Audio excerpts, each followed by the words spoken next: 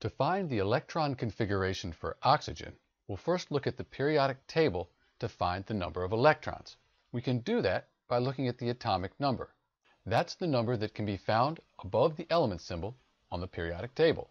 The atomic number equals the number of protons, but it also equals the number of electrons.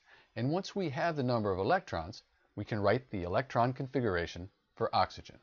So we'll use the chart on the right to figure out the configuration. We'll start in the first row, and as we go down, we have 1s.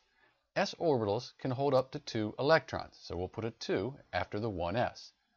We'll go down the next row, we have the 2s, we'll put 2 there as well, and we've used 4 electrons so far, so we're halfway there. We'll go down the next row, and we have the 2p. And in the 2p, we have up to 6 electrons, but we only need 4 to complete the notation for oxygen. So we'll just put a 4 after the 2p. So that's the electron configuration for oxygen. And if you add those numbers up, 2 plus 2 plus 4, you'll get 8, which is the number of electrons for oxygen. This is Dr. B with the electron configuration for oxygen. Thanks for watching.